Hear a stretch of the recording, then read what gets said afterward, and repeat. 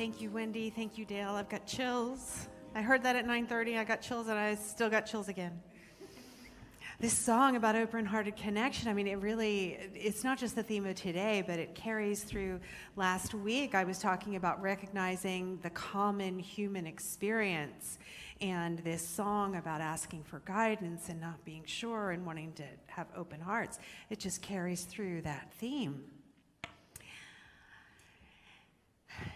And now, another common human experience. How many of you have seen this viral social media post? It went up the day after the new violence in Israel and Gaza started. And the text that goes with it reads, "I'm Jewish. My neighbor Zahia is Palestinian Muslim.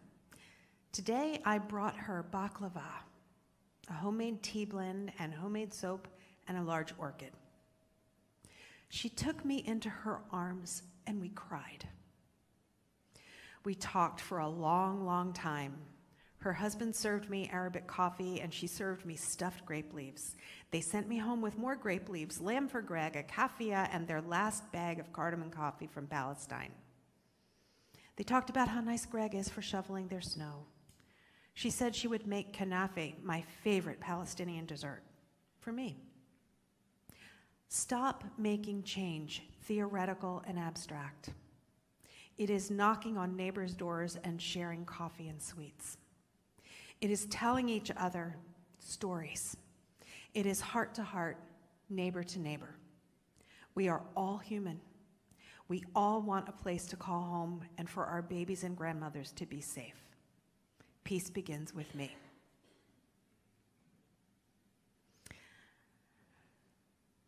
So at its core, this post is about connection.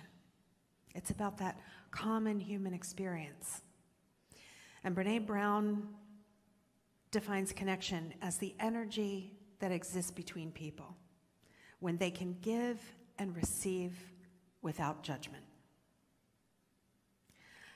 And this post was about food. Who noticed how much food was talked about in there? So much food. My mouth is watering. Baklava, stuffed grape leaves, cardamom coffee. Who wants to just go have lunch? Can we just call it a day and go have lunch? Right? Who here likes to eat? I thought so from that reaction, right? And whether you like to eat or not, eating food is a requirement for life. That's something that all animals have in common, not just the human animals. And the rituals that humans have designed around eating are for strengthening connections.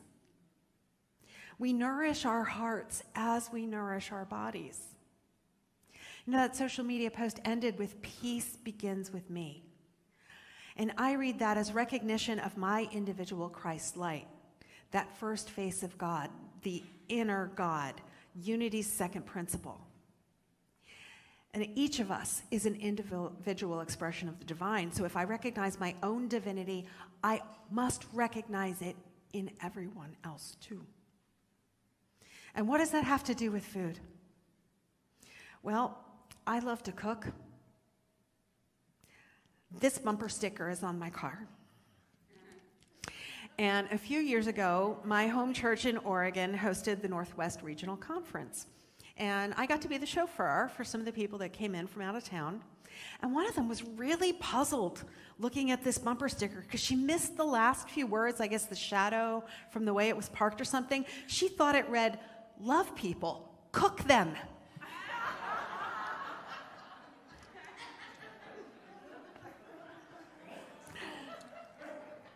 True story. But the full slogan is "Love people, cook them tasty food."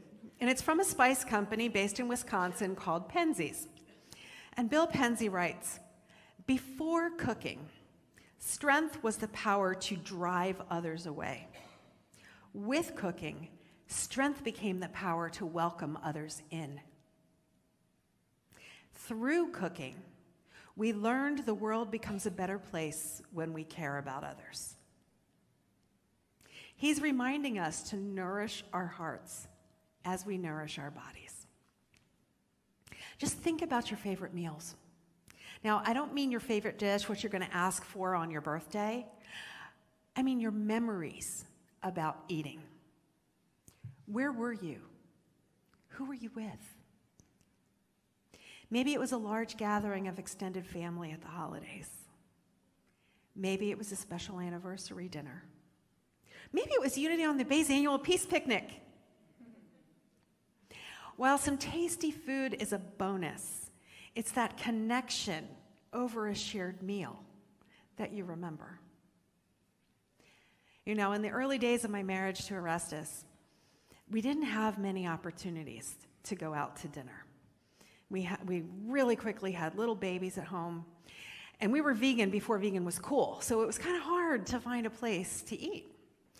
But those few occasions from those early years of our marriage, both of us could tell you every little detail from that one restaurant within a 25-mile radius of where we lived that served vegan food. Horizons Cafe, I remember the lighting, and we could tell you every spice that we could taste in our favorite Polynesian seitan. So it's about the connection, not necessarily just about the food. It's that ritual and the connection. We nourished our hearts as we nourished our bodies. And these rituals of connection over food have existed for as long as humans have gathered together. Jesus had rituals of connection. Remember the Last Supper? Yes, everyone does, because that was a momentous occasion, but ultimately it was a gathering of extended family during the holy days. Now, research suggests that having dinner together as a family, at least 4 times a week, has positive effects on child development. Family dinners have been linked to a lower risk of obesity, substance abuse, eating disorders, and an increased chance of graduating from high school. Can you imagine? It's just that simple act of eating dinner together. And in another study, totally separate, 59% of respondents said that they were more likely to make healthier food choices when eating with other people. Think about it. When you're going home from work after a long day, if you know you're going home to just sit in front of the TV by yourself, what are you going to do? You just go through a McDonald's drive-thru, right? Hey, I'm guilty. Give me that Taco Bell vegan crunch wrap. But if we know that we're going to share the meal, if we're meeting a friend, we'll choose a nicer restaurant. If we have family we're going home to, we'll plan to cook a meal, right? I love to cook when my husband's at home. So the food is nourishing our ritual of eating together is nourishing our hearts as we nourish our bodies. That act of eating together is greater than simply the sum of the nutrients, because eating together has all these great effects. So food is actually connecting us to something greater than ourselves. When my kids were young, again, we were living in Oregon, so we had the great fortune to visit some of the family farms where our food came from. We shopped at the farmers markets and we supported community-supported agriculture. So we had a ritual over our dinner that each of us would say something that we were grateful for that day. And everyone had to say something. And sometimes it was just, I'm thankful Mom cooked dinner. Or, I'm thankful that Dad picked me up from track practice. But we really tried to focus them on the food that was on their plate. I'm thankful for the green beans. Where did the green beans come from? Oh, well, I'm thankful for that farmer who planted the seeds and fertilized the soil. And I'm thankful for the sunshine and the fresh air and the clean water that helped those plants to grow. Connection to something greater than ourselves. And a dramatic story about being connected to something greater than ourselves comes from the blue zones. The blue zones are hot spots of longevity around the world that have been studied for decades now. And this gentleman is named Stamatis Moreidis. And he came to the United States at the age of 22. He worked as a painter, married, had 3 children. Typical American life. And in his 60s, he was diagnosed with terminal lung cancer. He was given 6 to 9 months to live. Now, he and his wife realized that to bury him in the United States was going to be very costly. So they decided they wanted to leave more money to their children. So they went back to his hometown on a small island in Greece to wait for him to die. They figured it would be cheaper to have a simple burial by the sea.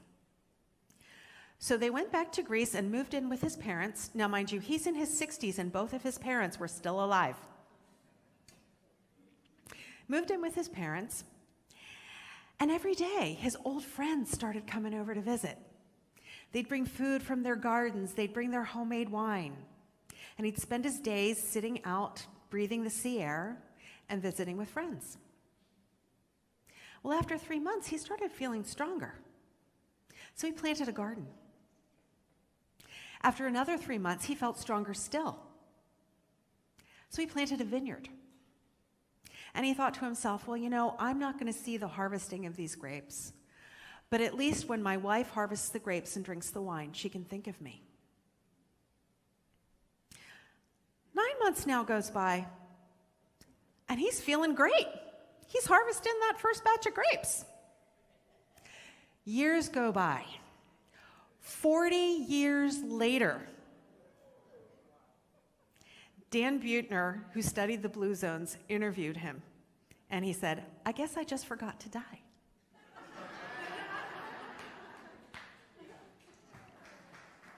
He lived to 102 years old.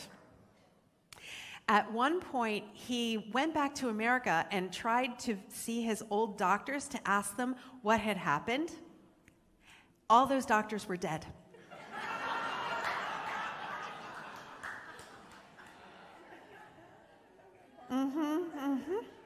So connection to the earth and to others. Connection to something greater than ourselves brings life and love and wine, yes. So now how do we act on this truth that we know, this truth of connection? Well, Unity author Richard Lynch wrote, love is the action of life. In his book, The Secret of Health, he wrote, love is goodwill in action. The meaning of Christianity lies not just in joining a church or subscribing to a creed. It is in being so filled with the love of all life so as to feel responsible for it. There is no use in preaching love if we cannot practice it. If you would receive goodness, you must give it out as the loving service that desires to help others by making their burdens lighter. An example of practicing love with food is the World Central Kitchen. This is an organization founded by Chef Jose Andres, and their mission says World Central Kitchen is the first to the front lines, providing fresh meals in response to humanitarian, climate, and community crises. And yes, they are sending aid to Gaza right now.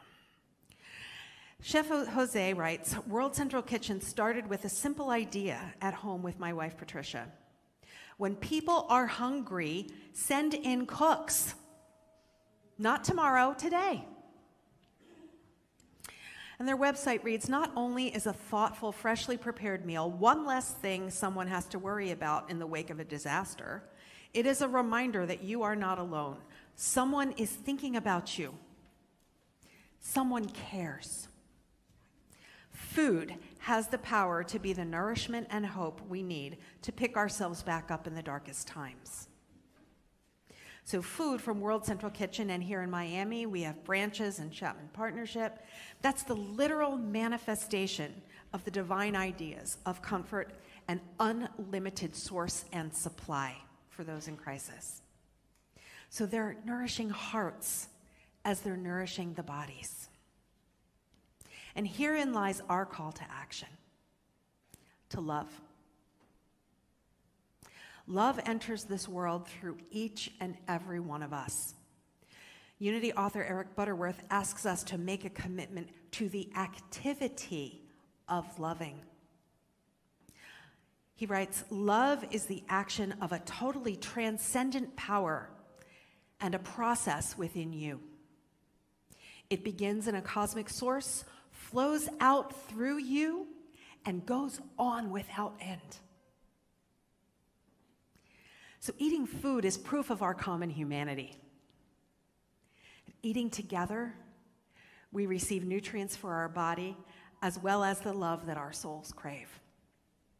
So today I invite you to love people. Cook them tasty food. Nourish your heart with connection as you nourish your body over a meal. And so it is.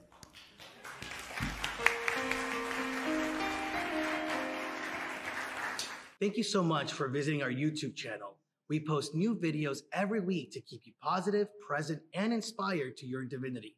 Please click on the subscribe button below and also that notification bell. Remember to share this with your friends and your family, those that you know will be inspired just like you have been. And always remember that we love you, that we bless you, that we behold the Christ in you, and we see you doing great things. Thanks and take care.